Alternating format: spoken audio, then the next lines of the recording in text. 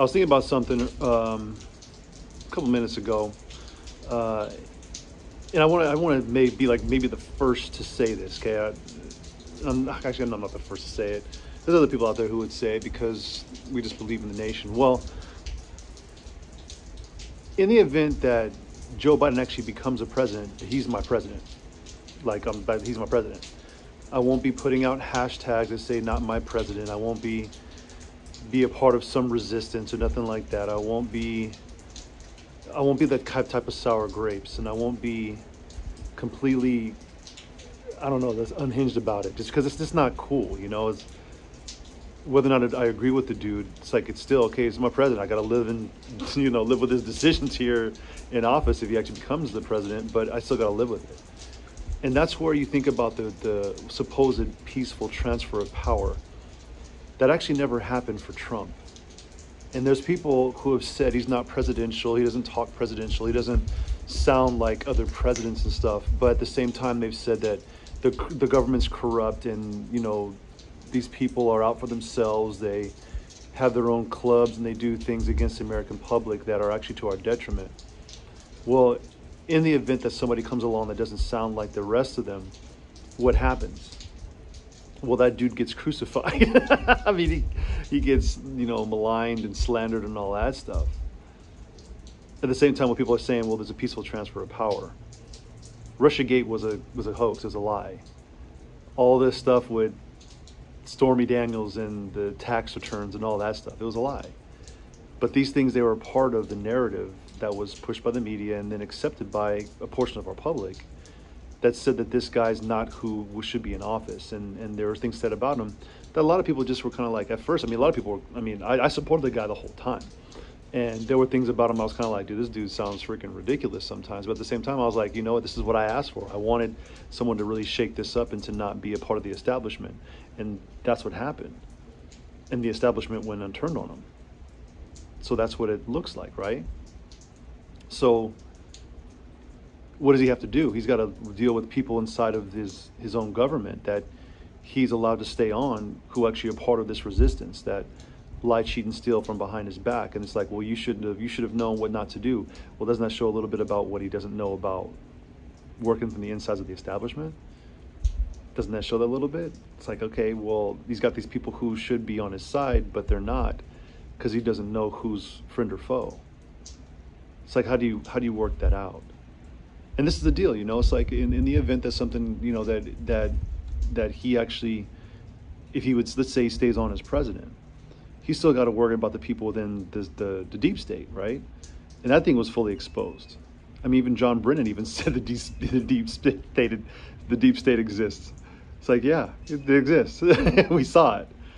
So the transfer of power actually never happened from Obama to Trump. And if you're intellectually honest about it, you know it didn't happen.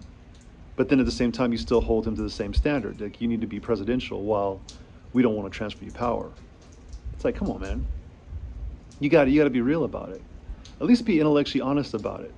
Because these things actually happened to the president. There were people working from within his own walls that were sabotaging him. Like that, so-called anonymous guy.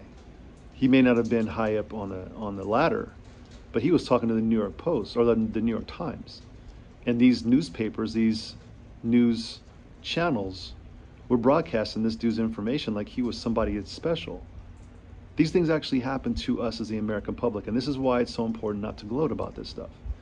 Because you might have these ideas about who Trump actually was, but you're ignoring the truth of what the guy had to actually fight through, what he has to fight through.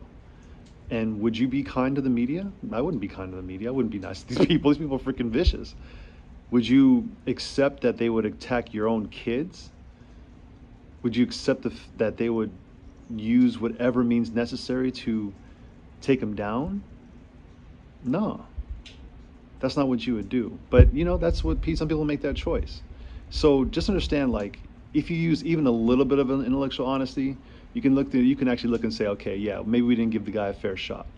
Okay, maybe we actually didn't really transfer power appropriately. But he still should have sounded like this. He still should have been like this. You've asked for somebody to come and shake up Washington. You've asked for somebody to come and shake up our nation, to make it more about the people. but you didn't want that.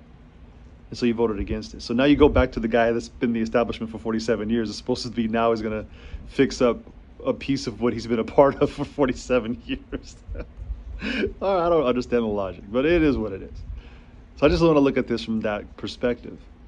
You asked for something. You wanted something.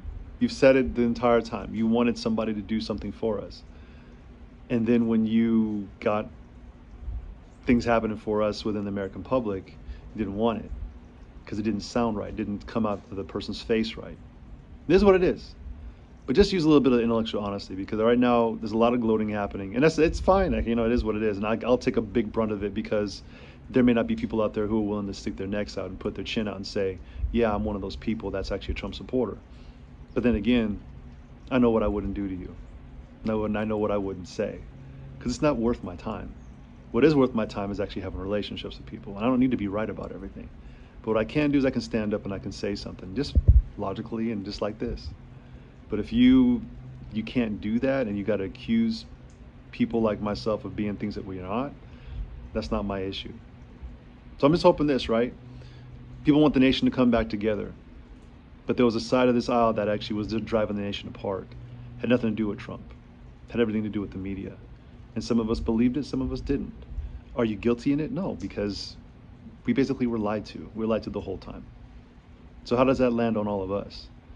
Well, got to use a little bit more discernment, use a little bit more wisdom in it, and not follow the media and what they actually want to spew to us and tell us what the truth is. And then we decide to go out and find out the truth, what it really is out there, and then we realize that we're actually being lied to about stuff. Hold on to the narrative, or look the other way and say, okay, what's really going on? It's your choice. It's our choice. And we'll see what happens. And again, like this dude, if he becomes my president, he's my president. And I won't be doing hashtags of not my president, yada, yada. I won't be doing that, because I want to give the guy a fair shot. Hope he does well. But I'll only do that when everything goes to the courts. I'm just going to have to lie to you, because I'm not going to give that over. But if he does become the president, he's my president.